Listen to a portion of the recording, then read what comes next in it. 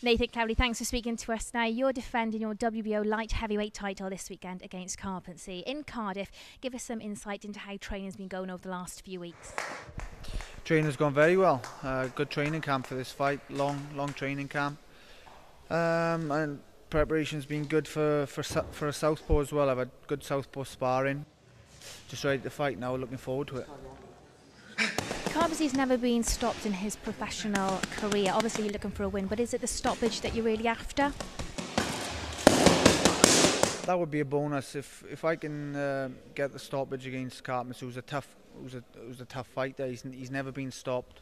He's had 24 fights, so he's a tough guy, strong, and he's had plenty of experience. He's sparred all the best guys, you know, Roy Jones Jr., Shumanov and all those guys, so he is experienced. It'll be a bonus if I can get the stoppage, but most importantly it's important that I remain world champion and get the win.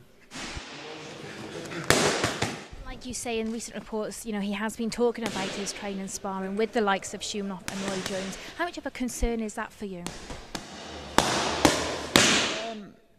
It's not a concern, because at this level, at world title level, in a world title fight, these opponents are going to be good. You know, they're fighting for the world title. They're going to give it everything. They're going to give it 100%. So the most important thing is that you concentrate on what you are good at,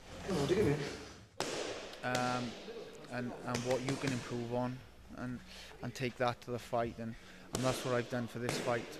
You know, regardless of who I'm fighting, I've just trained to the best I can, try to improve myself, and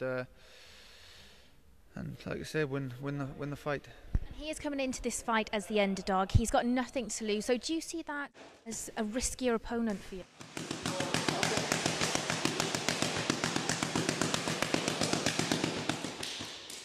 Potentially, it's a potential danger man, because everybody expects you to win this fight, and it's easy to become complacent.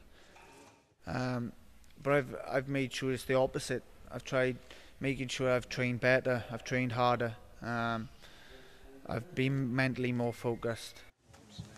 Looking at the future fights ahead as well, if you do get the win you're looking for this weekend, a lot of talk's been mentioned about Shumanov, about Cloud. We've got Hopkins and Dawson with the rematch in April. Is that still the fight that you're eyeing up at the moment, looking for the winner for a possible summer showdown? Yeah, I think so. I think provided we come through this fight with no slip-ups, definitely a unification fight is what I'm looking for. Babit Shumanov, Trevoris Cloud.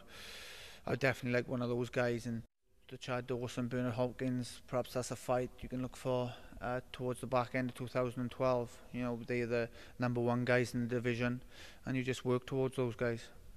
Also, we have to get your thoughts on Klitschko and Chisora. Now, do you think Chisora actually proved to some people that he went in there and he did show heart? You know, some people were doubting his capabilities. Do you think he actually proved them wrong with his performance? Yeah, I think a lot of people expected Vitali to knock out Derek Chisora. I actually thought the fight would have gone to points. You know, Derek's a tough, fit heavyweight. You know, he's a good character for the sport. Unfortunately, he got caught up in the heat of the moment at the press conference. What were your thoughts on all of that? But it's not great for British boxing. You know, it tarnishes the sport. You know, it's one thing having hype at the press conference, but then going over the top and taking it one step too far. You know, it's out of hand. But like I said, a small punishment, and I'm sure, you know, the guys will learn their lesson. But overall, I think, you know, Derek, he's a good character for the sport. You know, he always brings something different, and it'd be a pity to over condemn him for that incident. And hopefully we can just forget that now and get on with a great sport. Well, good luck for this weekend then. Thank you. Cheers.